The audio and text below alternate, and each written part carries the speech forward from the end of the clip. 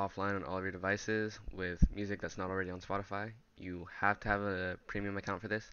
So first off, you need to find the song on SoundCloud or wherever you can download it from. If you're using SoundCloud, there may be a download button, there may not be. If there is, it might make you like a Facebook page or follow them on SoundCloud, and then you can download it.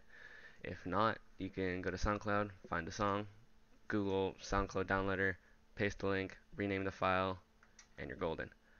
Alright, for time, for time's sake, I already downloaded the song Limelight, and then what you need to do is you need to go on Spotify, go to Preferences, Local Files, add a source, make sure you know where you installed the file, that is key.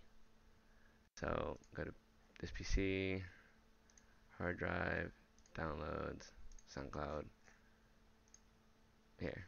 I'll add that to my local files, and boom.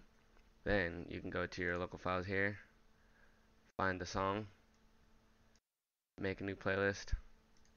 I'll just leave that. Drag the song there. In the new playlist, make it available offline. Go on your phone, make it available offline, and that's it. You're good.